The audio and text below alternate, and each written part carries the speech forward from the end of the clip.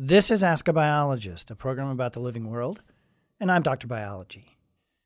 In a moment, we'll head back to the SICB conference, where we have been a guest of the Spatial Temporal Dynamics in Animal Communication group. Our remote studio at the conference has allowed us to catch up with some of the scientists attending the meeting and learn about their work. But for this show, we have a story with a twist and a secret scientist. Now let's head back to the conference to learn more about my guest and his passion for a particular animal. The path that leads us to a career in biology is not always as direct as you might think.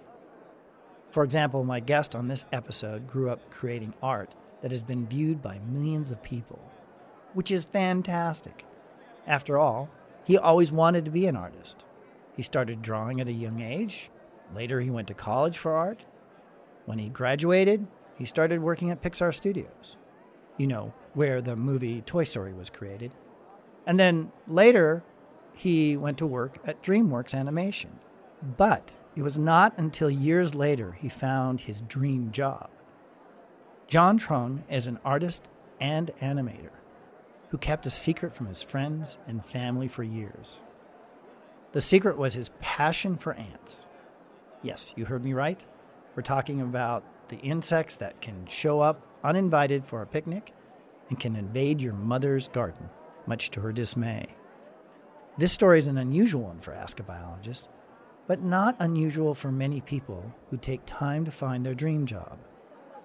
So let's see what led this secret scientist from Pixar to pallid twig ants and beyond. Welcome to Ask a Biologist, John. Thank you for having me. It's interesting because we've had a chance to talk just briefly, and we start talking about how we got to where we are. You have a different story than most of my guests. Let's start off with, where did you come from before your current position? I started off as a child. I've always wanted to be an artist. So I took that route, majored in painting and drawing with a BFA in painting and drawing. And then I went to school to get a master's in animation. The program was at Texas A&M University. And from there, I got my first job at Pixar. But at the same time, I had a side hobby. I liked ants. I just kept ant colonies, and I would go out into the wild, collect queens, and then rear them into a mature colony. I've done this for years, and I did this secretly because it's not something you want to just, talk about or brag about, or like my parents didn't even know. So you were a secret scientist? I would call myself like a citizen scientist. Well, you're definitely a citizen scientist, but you were keeping it a secret. Yeah, it was not something I readily shared with pretty much anyone. It was pretty much in the closet, really. Right. Yeah. And you picked an animal. These ants are just fascinating because there are so many of them. Mm-hmm. There are actually still ants to be discovered. Absolutely, right. But what gets me is that you started out in the world of art, and you're passionate about that. Mm-hmm. Are you still painting and drawing? Oh, yeah. I draw ants. I would just, on my spare time, I would just sketch an ant. And do you do a lot of illustrations of them? Yeah. Mm-hmm. We'll share some of those if it's okay with you on the podcast. You asked me, have we ever had a show on ants? And it's interesting because this morning, driving to the conference, I put on one of the older shows, and one of the older shows is about ant math. And it's with a scientist at ASU, a biologist, Stephen Pratt. Mm. And Stephen works with a really special kind of ant. It's called an acorn ant, Timnothorax. Yes, it's a Timnothorax. It's a mouthful to do. These colonies can be as small as 50. Very tiny, yes. They're very, very tiny. Mm-hmm. But he uses them because when you think of ants, they're actually a very social creature. Yes. And so they have to work together. So he is always looking at how are they solving problems. And so that was the story I was listening to this morning. So it's just pure coincidence that now we get to sit down and talk with you about right. your quest. Let me just talk a little bit more about this path. So you finish college and you get a job right out of college with Pixar. Mm-hmm. What was the first film you worked on? The first film I technically worked on was not an animated film. It was a live-action film, The Chronicles of Narnia. Oh, yeah. So I was on the team that worked on all the animals and Aslan's hair. He's the lion, and some of the animals had cloth, and we would animate that like Aslan the lion. So that was the first one. Yes, that was technically the first one, but then my first, I think, credited, like officially credited show was Ratatouille, Pixar. That one I remember. Yeah. So if you watch Ratatouille, and I was an intern back then, so they gave me really simple tasks, but I made every single bow tie in Ratatouille. So if you watch Ratatouille and you spot every bow tie from the crowd characters, the waiters, all the way to Linguini carrying it, that's me. That's you. Yeah. So we go from Ratatouille to what? After Ratatouille, I went to DreamWorks Animation. And the next show was Over the Hedge. Okay. And then after that, I believe it was Kung Fu Panda. And then after that, How to Train Your Dragon. And then Kung Fu Panda 2. And then Madagascar 3. It's funny because you're going through this long list, and I'm waiting for the one that has insects in it. And you don't have anything like that. No, we kind of do. The last show I worked on was Big Hero 6. Okay. At Disney. And they had these things called, if you've seen it, the protagonist builds a group of tiny robots called microbots. They're little black bots that move around in like a swarm. Right. And the way they used that animation, they referenced ants. Uh-huh. They referenced how ants moved, army ants moved. And then they took that and then, in a sense, copied that on microbots. Interesting. Wow. Yeah. I mean, it's very common for us to, especially Hollywood, to look at nature. All the time.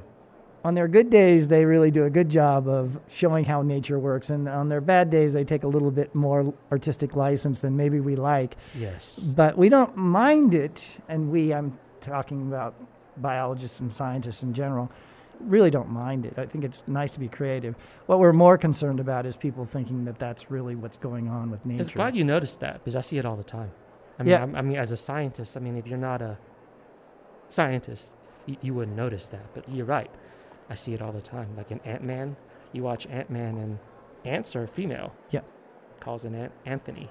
Yeah. That's incorrect. Right? Yeah, right. We do a lot of work with social insects at ASU, and one of them, of course, are honeybees. Mm-hmm. Again, it's a female-dominated world, right? Mm-hmm. We just don't think about that. And so as long as everybody realizes that what you're seeing isn't necessarily nature. So you have this 14 years or so? 14 to 16 about 14 years. Yeah. Mm-hmm. What got you to switch from your citizen science to a full-time gig in science?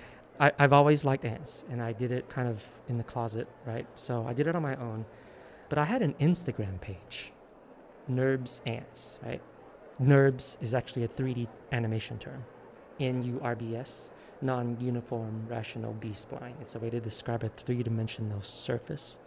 Basically, it takes points in space, and based on the position of those points, it makes a three-dimensional surface like a cloth or skin that defines the shape of that cloth. So that's called a NURBS surface. Huh. So I like NURBS, right? And then I liked ants. So back then I was like, NURBS, ants, right? Right. So I had a social page, and I was on the internet, not very big really, but then coincidentally at the same time, Dr. Joseph Parker at Caltech was starting up his lab. And his lab studies myrmecophile beetles that live in ant colonies. And he needed an ant keeper. He needed someone to take care of the ants, to make the ant nests, to feed them. So someone who knew how to keep them long term. Right. With a queen. And he found me. And I just happened to live 20, 30 minutes away.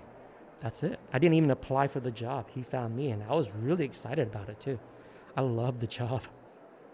So you make a transition from animator in big budget movies, and you shift into, we'll use a little bit of the serial TV series type of thing, mild-mannered ant keeper.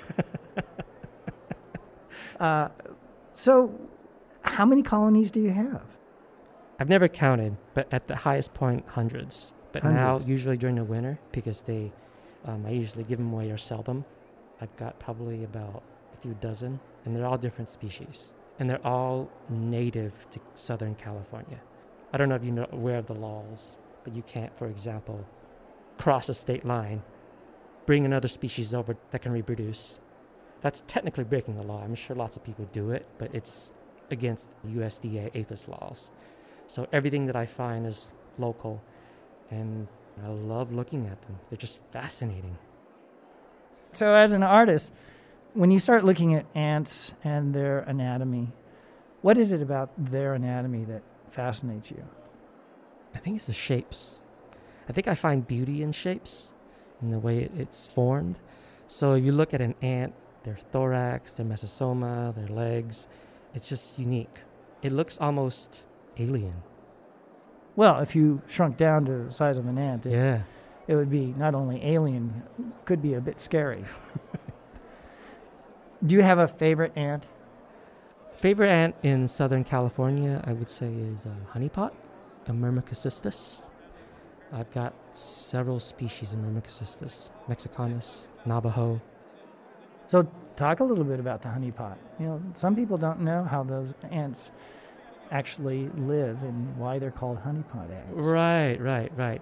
Honeypot ants make what are called repletes.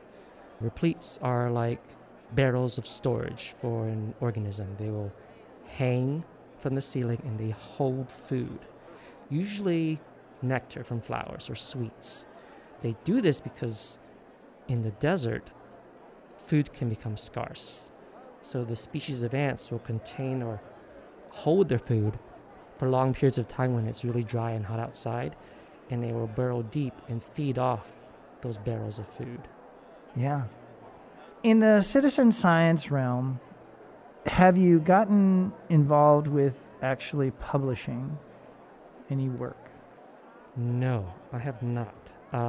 Have you wanted to do that? Yes, there's a current project going on right now, AntWeb. Okay. Antweb.org. He's trying to catalog all the species of world ants into a single repository.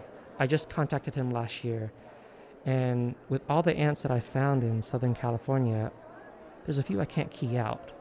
I can't identify. When we talk about keying out, is you look at different structures. Does the ant have a big head? Does it have a small head? Exactly. All the different pieces to it. And as you go through this key, you actually end up finding out, well, it's probably one of these, half dozen species, and then you can get even more in depth. Right, exactly. So researchers in the past have written keys for certain genus of ants, right? So some of the keys are older, like written in the 50s or 60s. But some of the ants I've found don't fit into any of those keys. I've been sending him samples, and he's going to do a sequence on that. And I think if it is a new species, maybe I can help him write it. I don't know. I don't have any experience in that. Talking about the sequence, we're going to do a DNA sequence. Right. And we're going to check the genome of that particular ant. And compare it to a database. Right, and to see if it matches up. Because what a lot of scientists and biologists are finding is that it becomes more and more difficult to tell one species from another at a certain point. Genetically, it becomes easier because it's much more clear when there are changes and differences in the genome. Right. That's interesting because you've found what you think could be new. Mm-hmm. It may not be, right? Right, It may not and be. you've done your best through these keys, which is what we've been using for hundreds of years, actually, a long, long time trying to key things out. now we're going to go into the genetic world, the molecular world, to find out if, in fact, you do have a new one. I'll be rooting for you that it's a new one. And if you find it, one of the interesting things about when you discover a new species, you do have the honor of naming it. Have you thought about that? No, I actually haven't. Yeah. Well, I'll leave you there. Just think about it, because if that happens, then you get to name it. So that's actually exciting. Yeah. Be prepared. Okay. When you think about these ants, and because you draw them, and because you're an animator, and you understand the three-dimensional aspects of actually building an ant inside a computer, how do you go about that? Because for me, I'm always fascinated with 3D animation. And if it's large, it's a little bit easier to figure out how you do that. But when it's tiny, how do you actually end up building a really good representation of an ant? If you're thinking scientifically and not just from an entertainment value, how do you go about building that? You would need lots of microscopic reference, for sure. I haven't seen a good, like if you watch Ant-Man, it's very basic. The modeling of the ants are not super detailed. You can tell it's an ant, of course. But as a scientist or an entomologist, when you see them, you'll be like, no, it has 11 segments instead of 12 segments, or the mandibles have 8 rows of teeth instead of 9, things like that. That'll help differentiate one species from another. For you to build that, you would need lots of really good microscopic or macro reference, which is hard to do because it's not easy to get a shot of an ant that's 5 millimeters wide, No, it's difficult. And if you start working with any kind of photography and lenses, what you soon find is the closer you get to a subject, the more magnified it is, the less you can see in focus. So the more shallow your depth of field. Correct. Which is your wall of focus. Right, exactly. Right. And so you so stack the images, right? Yeah, the newer technology, I actually have a new camera that's just a little point and shoot that allows me to actually take pictures. It'll stack them internally right. on the fly. And so I do have a honeybee that it was actually on glass because it was cold in the morning and they couldn't move. So they're just stuck to the glass. See, that's the beauty I'm talking about. I find that to be just, attractive. That's why I think I gravitate towards those small little things. Right. Yeah. Well, then there are things that you have to take time to actually see them. Yeah, right? to appreciate. Let's go back to your love of ants. When did you first get an ant farm? I was 11. And how did you get it? Was it a parent? No, I had my mom buy it. It was one of those Uncle Milton ant farms. It was green. They didn't have sand. They used styrofoam for sand. I remember it. So they shipped me a species of ants called Pogonomyrmex. The common name is harvester ant. They eat seeds. They're red. They do sting, but that was all I remember. How long did that ant Not very long. Yeah. Without a queen, they don't last long. So from there, what was the next thing you were doing? I mean, you have that. Did you start building your own? Yeah, I did. Well, keep in mind, I was a child. And during that time, I was 11 years old. So back in the 80s, there's no YouTube. There's no internet. There's no Google. There's just books. And there's maybe 1 or 2 books on how to make an ant farm. So I actually rented it out from the libraries, with a card, and you sign your name, and you take the book out for a week. And then I found a Solenopsis queen, which is a fire ant. Solenopsis invicta, which is an invasive fire ant. Just what your mom wanted you to bring Exactly. They didn't approve. But I actually reared it. I put it in a little ant farm, raised it. It got workers and everything. Yeah, so I was very proud of myself. Yeah, and your parents were in horror. Yeah, exactly. I was like most kids, frogs, turtles, lizards. I just loved the small macro world of living organisms. Right. I think. Lift up a rock, look underneath it, see what's there. Right. So there are a lot of innate scientists. And so you were talking about the citizen science part. And a lot of times people in the citizen science, they start working on a project with someone. There'll be a scientist wanting to collect information or data, and they'll be one of the census people.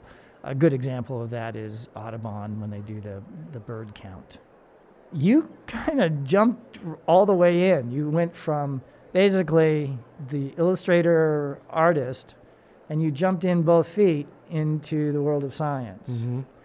I still am trying to grasp, how did that feel to you from, basically outside of science, loving it, being passionate about it, and doing all those things, and then being in a laboratory? It's fun. It's very fun. It's very educational. And scientists, from the perspective of an artist, scientists love data. They love it.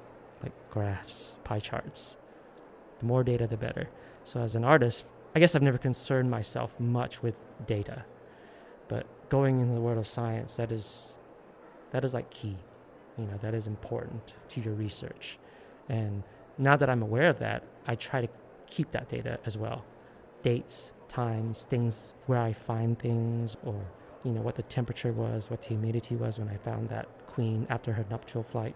It's these kinds of things that I think I didn't do a lot of before I went into a laboratory. Right. Putting a little more term we use, rigor, into your collections in the sense that you are more precise and you collect more information. This is critical for any kind of collection. I mean, I had before, but not to the extent that I am doing now. It's almost, without data, you don't have science. You talk about your first ant farm, and the internet wasn't around, so you went and got a book from the library. On Ask a Biologist, we actually have a story called Ant Farm.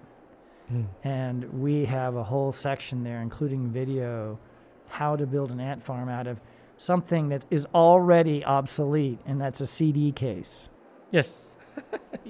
We used to have so many CD cases. I already know where you're going with that. Yeah. Yeah, and it works. Yeah, they're great. So if anybody can find a CD case, we have great plans on how to make ant farms out of CD cases. Yeah, it's amazing how fast things become obsolete. Since you're an expert on raising these ants, and you've had so many ant farms, can you give us the short form how to build an ant farm? Yes. And then we'll put a link in or something if they need more details. Sure. You basically just need a few materials: Tupperware, a test tube, cotton, water, and some fine quartz sand. Put water in the test tube, maybe fill it a third of the way up. Put in a jumbo-sized cotton ball where it's not too tight but not too loose, so it doesn't drown. So you stick it in there, and that creates the water reservoir, your humidity. And then the ants will gravitate towards that source of humidity. You put that test tube in a bin lined with 1/2 inch of fine quartz sand, and that's it. That's the basic. Right. I mean, it depends on the species, of course, but generally that works for a majority of the ants out there. Okay. We've built our ant farm. Where do we get the ants? Yeah. Well, I'm assuming you can go out, not necessarily your backyard, but sometimes your backyard and get them. You can go to your backyard and get them. You don't want to go up there and dig up a mature colony. Okay? You want to go out there and find a single queen that has just mated, which is called their nuptial flights. And depending on the species, some of them fly in spring, some fly in winter, and some fly in summer. So it depends on the species. But in general, most of them fly late spring to early summer in a heat wave, right after a rain. Once you do that, you can literally go to your backyard. You can go out to the mountains or any place that's not a national park, which is illegal, like BLM land. Bureau of Land Management. Yes, exactly. Bureau of Land Management. That is land that you can camp on. You could collect, rocks or meteorites or, Ants. Right. Plants, whatever, right. So that's the best way to do that. Yep. Great. We'll make sure that we put a link and people can follow up for those future ant farmers. Well, John, on this show, no guest gets to get out of here without answering 3 questions. All right. And the first one is going to be a little bit of a challenge. And I'm thinking about how to word it because I usually ask my scientists, when did they first know they wanted to be a scientist? Was there an aha moment? Mm. And for you, we've already had a discussion that you've always been passionate about ants. Mm-hmm. And we talked about how you ended up in the lab. But I think what I'm going to ask you here is, when did you realize that what you really wanted to do for your day job was to raise ants and be involved with a research lab? Yeah, that's a great question. And I'll be forthcoming. That was never my goal because that position presented itself to me. I was not out looking for an ant keeper job. I didn't even know that kind of a job even existed. Ant keeping for me is a love, is a hobby. It was never anything else. I did not do it to make money. I did not do it to like impress my parents or anything. I just liked ants for the only reason because I just found them interesting. And I did that since I was 11. So when the opportunity presented itself, I think maybe that was when I was like, aha, this can kind of be a job. This can kind of be a career. And I don't think you can just go to any town and find an ant keeper job.